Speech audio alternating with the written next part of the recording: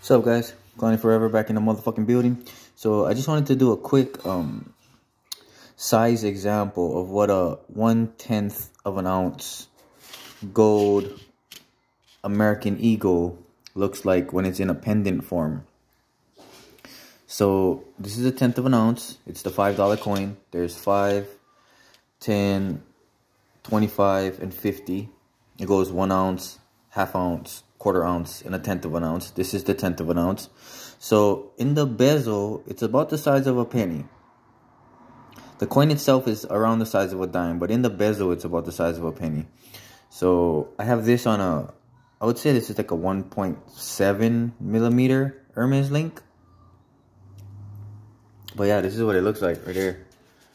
I've always wanted one. I would always see like pictures on like different social medias, but it would never show you the actual size of it, like in your hand or next to a different type of reference, or like even like on a finger, so you can see like this one is a little bit wider than my middle finger. You know what I'm saying? But I just wanted to show you guys for a size comparison what the 1/10 of an ounce American Gold Eagle looks like. Alright guys, if you found this content to be informative or you liked it, please hit the like button. I would really appreciate it. And I hope you guys have a great day. Hello everybody.